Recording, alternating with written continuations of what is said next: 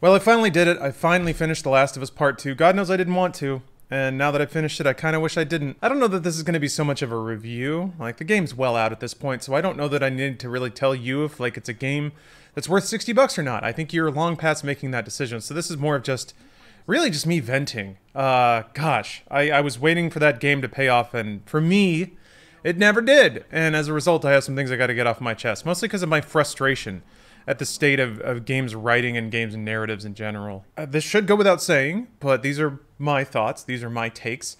If you loved the game, that's great. I'm not telling you you have to not like it now.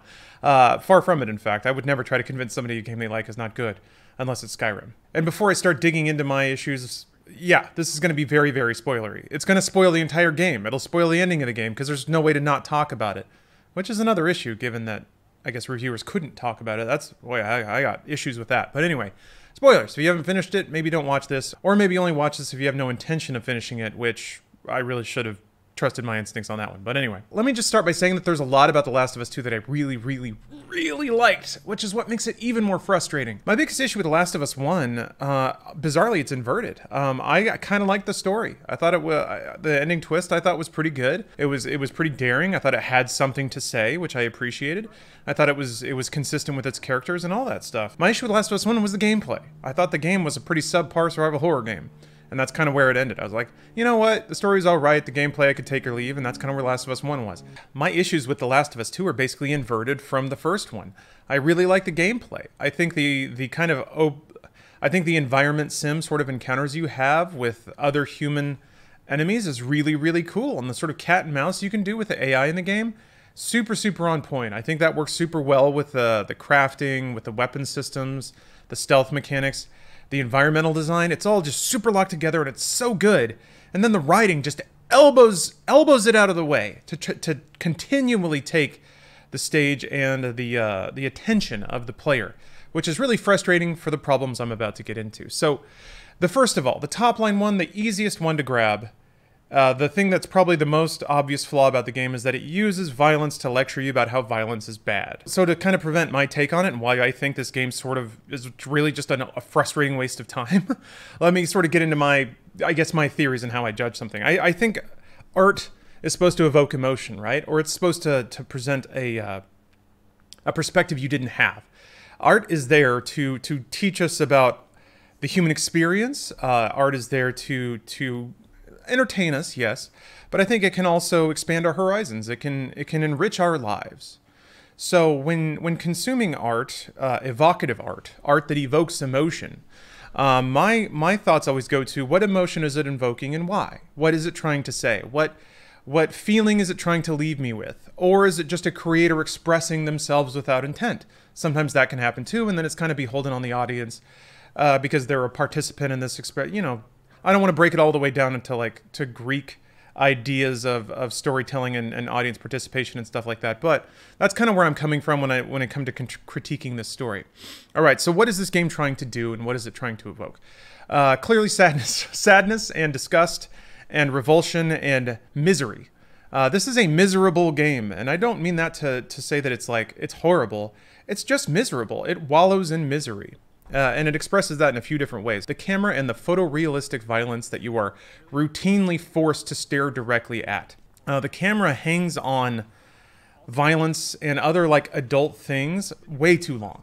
What's the point? Why rub our faces in disgusting viscera more than once or more than 5 times? It does it every time. So I do think that in certain moments that has a point. No, the violence here is real and you're not allowed to emotionally distance from it. But after that's been done a couple of times, why continue to do it? It happens routinely over the game's 20 to 25 hour runtime, and by the end of the game, it's just kind of tasteless that it keeps happening. Not to mention that the camera does this in other regards too. There's the sex scene. Why show that much of it? Why show that much of it? I get it. It's that moment in the narrative when walls are breaking down and people are frazzled and emotional. I feel like the creators watched Blade Runner and they were like, we want that scene between Deckard and Rachel. Or they just watched a variety of quote-unquote adult movies and decided that it was time to put a scene like that in a video game, so this was their chance, and they decided to linger on it as long as they could, presumably to brag to the audience that finally games were grown up enough to have content like this in it. But what point did it serve? Ultimately, for me, none. Now, I should admit, like, I'm a fan of gratuity. I like gratuitous violence and sex. Who doesn't? But obviously the point of this game is not to celebrate those things. It's to mourn them or make you feel terrible about looking at them. There are movies like Crank, for instance, that are so beyond gratuity when it comes to violence and sex. But those movies are presented in a fun way because the point is entertainment. Maybe to also make you think about how getting those things full blast really does desensitize you. Certainly the Crank films, by the end of them, your mind is just fried. But Last of Us Part 2 kind of makes a point of not desensitizing you. It hits you with these increasingly horrific images of human barbarism. Again, to what end? I kind of don't think there is one. I'm kind of tiptoeing towards it, towards the actual ending. The misery also expresses itself in other ways, namely the sort of dread that hangs over the entire story. So the story is told in such a way that you know bad things are happening. It's told from Ellie's perspective through 3 days. You're pretty sure bad things are going to happen there just because of the foreboding and the tone of the story. But then it rewinds and you play as Abby, which is the part reviewers weren't allowed to talk about, which boggles my mind, and I'll get to that more in a second. But when you're playing as Abby, who arguably is the more empathetic character, she's the one who is actually seeking redemption and trying to alleviate her guilt versus Ellie, who is not. So the way the game was architected, and my suspicion, also given that reviewers were not allowed to talk about the second half of the game, is that the game meant to pull this like grand switcheroo on you. You play as Ellie and you play through her story. You see Joel get killed, and then you as the player empathize with her and you're like, yeah, go get your vengeance. And then we switch over to Abby, where we're kind of forced to recognize, wait a minute, Ellie's actually the bad guy. Whoa, 5,000 IQ play, right? And that turnabout or that realization wouldn't really happen, that like prank, if reviewers were allowed to talk about Abby's storyline, and specifically the way the story ends. The problem with that is, when you play through Ellie's storyline, you know how Abby's story is going to end, sort of. It does get to a certain point where it starts pushing up beyond that, but for the 12 to 15 hours you're playing as Abby, you already know what's going to happen, and you know that you can do nothing to stop it. So, and this again drives back to the interactivity part of it. Why are you forcing me to play through all these terrible things when I cannot change them? And also changing things is the foundation of video games. And also you're lecturing me about how bad this all is on the way, essentially asking me to change what I can't change. It's absurd. It's absurd, really. The idea that you're playing through these stories and watching all these characters suffer, especially as you're being asked to empathize with them, is really just frustrating. Your options there as a player are to continue letting yourself get punched in the gut, even when those beats are obvious or in some cases explicitly foretold, or you just distance yourself. But that's really frustrating in a game where so much of the game is cutscenes. Why would you emotionally distance yourself from a story when most of the game tells you this is what you should find valuable about it? The inevitability of it is really just frustrating, which all leads up to the game's final sequence, where interaction is kind of treated as a punishment. You switch back to playing as Ellie. You go for your final quest of revenge, which could have also been resolved in a plot sequence earlier on. They just tacked it on to the end. Let's go do it again. Ellie goes to find Abby again. So then you play through this whole annoying sequence where you kill a bunch more people. And then you find Abby all emaciated and crucified, literally crucified in a field. You cut her down. She's in a very pathetic state. And then you as Abby have to stab her to death.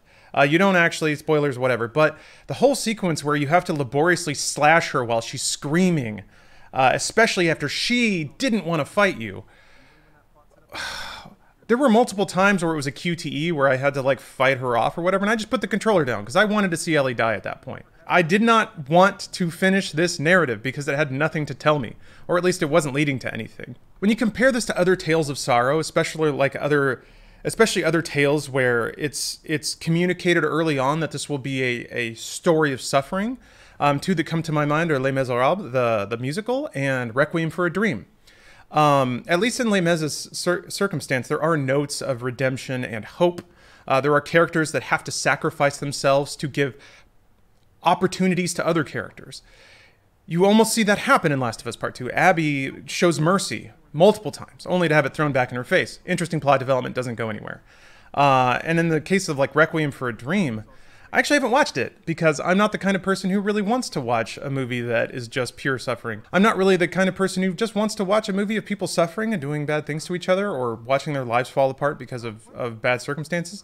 That said, that movie probably does leave you with a lot to think about. So I think in that case, it's effective art.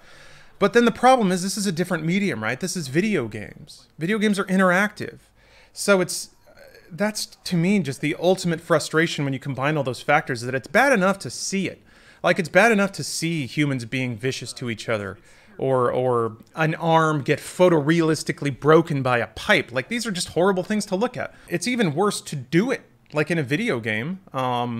What's baffling is being forced to do it while also being lectured about how tragic it is.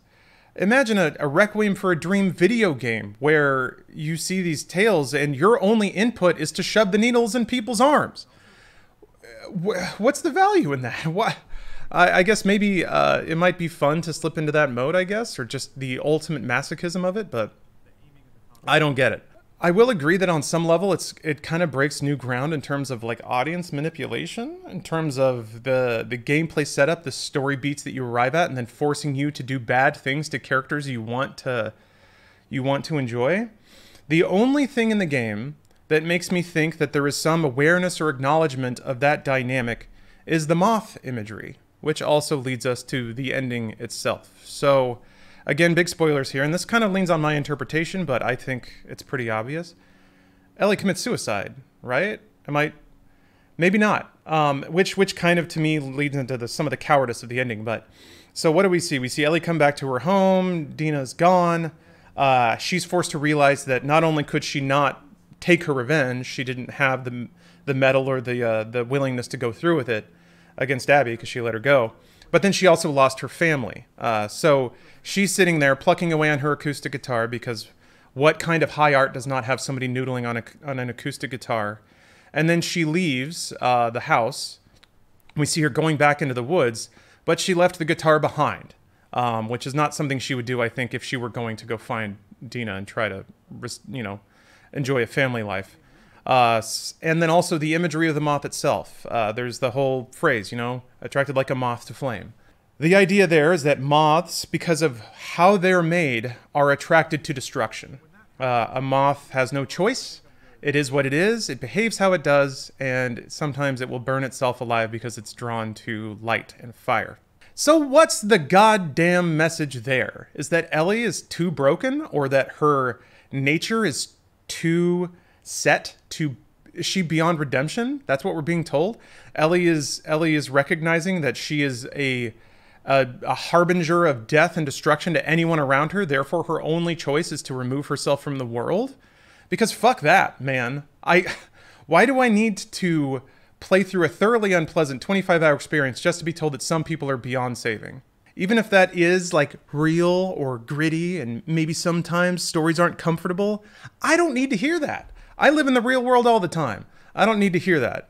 I think a lot of people don't need to hear that. I won't even talk about context. Like, Last of Us Part 2 had the utter misfortune of launching in a time when most people are already under a good deal of mental duress based on the state of the world, but it's not their fault that they had the misfortune of releasing a tale of abject human woe and telling a story of utter hopelessness in a time when people need hope. That's not their fault, but I do have to say for myself, I was utterly galled at the ending. And what frustrates me even more is they couldn't even show it. Like, in a game that seems to pride itself, again with the camera, the sex, the violence, a game that seems to pride itself on being so adult that it can show anything, it can show the most gritty thing. It had to take the lamest way out of the ending. This like open-ended sort of Chris Nolan, like, I don't know, man, what do you think happened? It's open to interpretation. So to have a game that seemed to revel in violence and gore and the darkest parts of humanity, to then have this wishy-washy ending where they didn't put a hard conclusion on it, but then imply an even worse conclusion, I have very little respect for. Very little. Part of me thinks that they had to leave some kind of hook open for Last of Us 3. Maybe some kind of BS ending where Ellie actually does go and find Dina and everything's fine despite what the game heavily implies. It's just gross, man. It's just gross. Part of me is like, you went to all this effort to tell me this message and you made me play through all this garbage? Like, I just don't... It wasn't all garbage. Again, I have to go back to the game itself was actually pretty fun to play. Which led to this weird like sine wave of emotion. If the story shut up for long enough, I would actually have fun playing the game. And then dread would land the second the camera's control was taken away from me. So I would exit cutscenes frustrated and annoyed at what I was being shown and my powerlessness to stop it. And then I would enjoy exploring open areas, getting into engaging combat scenarios, and then right back to frustration with every cutscene. What's most vexing is that these are not new ideas either. You know, the idea, what if video game henchmen were real people? What if you're actually the bad guy in a video game? Like, all of these ideas are kind of explored in cheesy 3 to 5 minute sketches that landed on YouTube in like 2012. And that's about what the thought is worth. It's like, heh, and then you move on. Except somebody decided to make a full game, sort of really drilling the idea into your head that, no, video game people are people and violence is bad. Like, yeah, dude, I get it. I was just hoping that it would have something more to say by the end, and I'm frustrated that it did not. By my take. What vexes me even more, on top of that, given that I kind of already said that I love the game so much, is that I'm extra annoyed with the writing for taking all the attention. There's so much good work in that game. There's so much good game design, so much incredible environmental design. And to me, all that incredible work is just so tinged with frustration because of the writing and the story that this is going to be a little assumptive. To me, I kind of feel bad about the other departments in Naughty Dog. And that's way assumptive.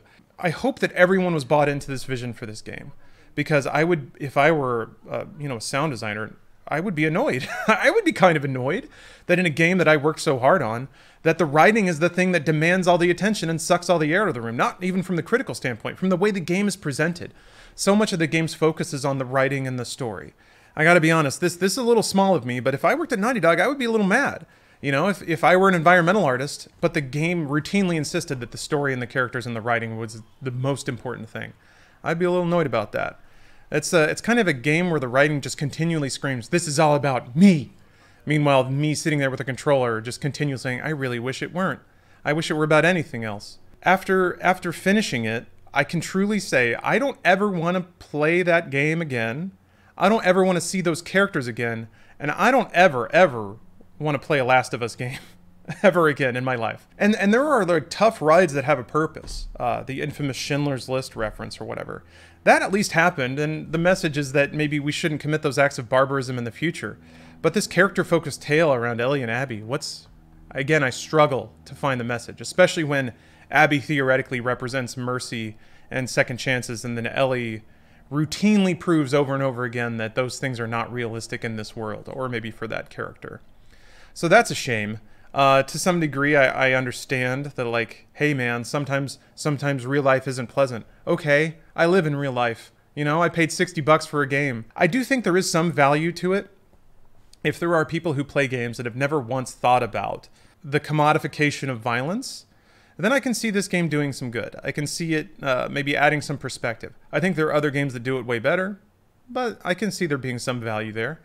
But at the end of it all, like, what is our takeaway supposed to be, other than some people are just broken beyond repair? And why do I need to sit through a thoroughly unpleasant story to hear a thoroughly unpleasant message?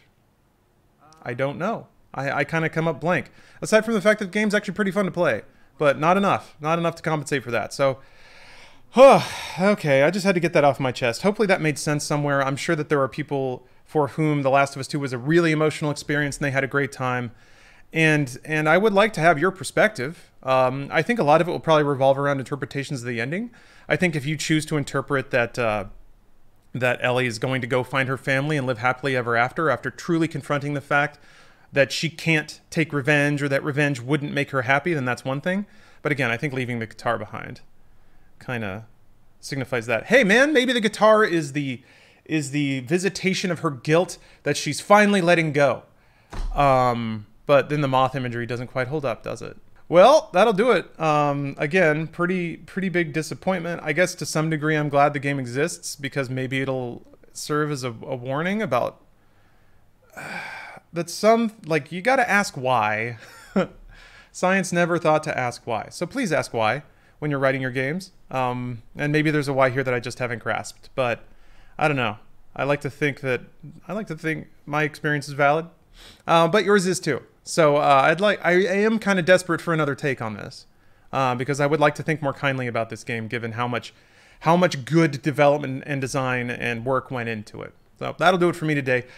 Whew, I feel a little bit lighter now that I got that off my chest. Although if this were a Last of Us 2 video, at the end I would feel just as shitty as at the beginning, and a lot of people would have suffered along the way, which I guess is you guys.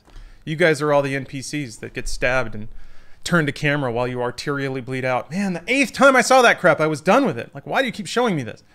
I'm just going to keep ranting if I keep going. Thank you for watching.